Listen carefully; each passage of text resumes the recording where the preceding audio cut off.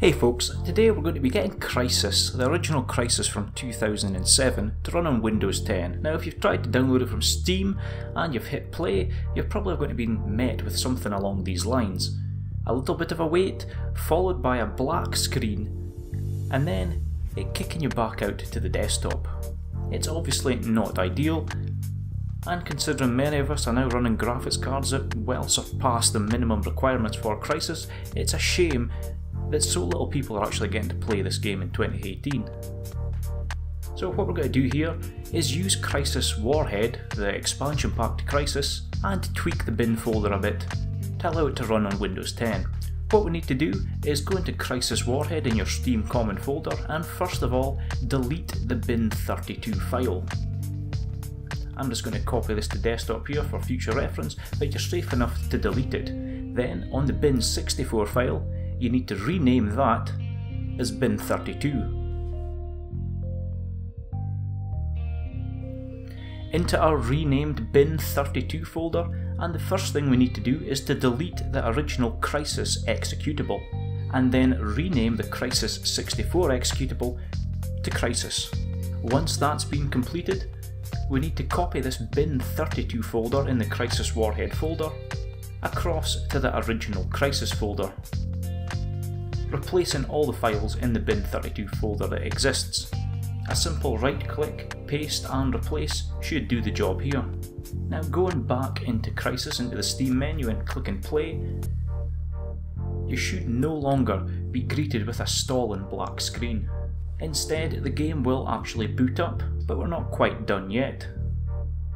There does seem to be a few options missing when trying to run Crysis on a newer system. For example, in here, the game resolution, the video mode, it only goes up to a maximum of 1680 by 1050. Now we're running on a 2560 by 1080 ultrawide monitor here, and the resolution is nowhere to be seen. So in order to fix this, we need to do some config file tweaking.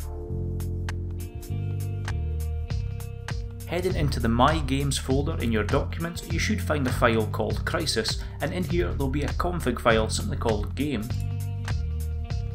If we open that up for editing, we're looking for two values here, r_height and r_width. And you simply want to amend these values in here to suit your monitor. So we're going to change this to r_height of 1080 and an r_width of 2560. You can also tweak numerous other settings here, and it's always a good idea after you've finished tweaking the config file to set it as read-only. This simply stops the game adjusting any of your settings, and will save some headaches down the line. Now jumping back into Crysis, you can see that it's running perfectly fine at 2560 by 1080. Into the Advanced tab, and you can see we've set everything to very high.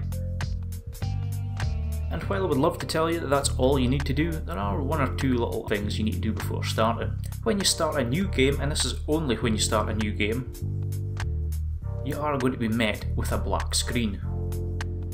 But this can be quickly overcome by simply hitting the tilde key and jumping into the console menu.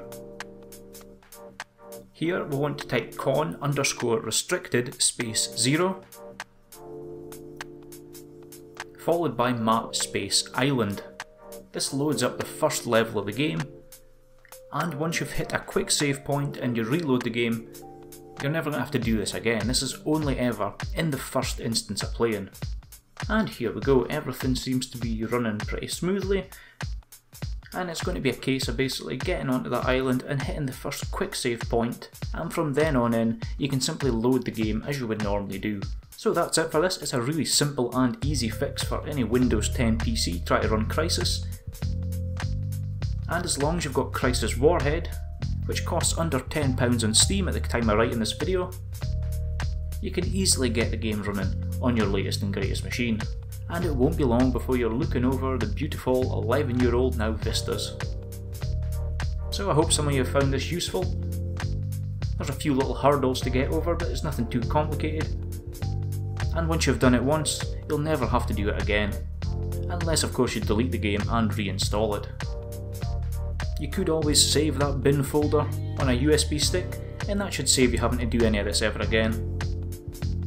But that's it for me folks, thanks for taking a look at this video on how to run Crysis on Windows 10, and I hope some of you find it useful.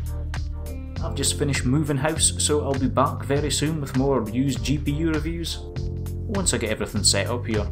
But thanks again for watching folks, and I'll see you all in the comment section down below, and in the next video.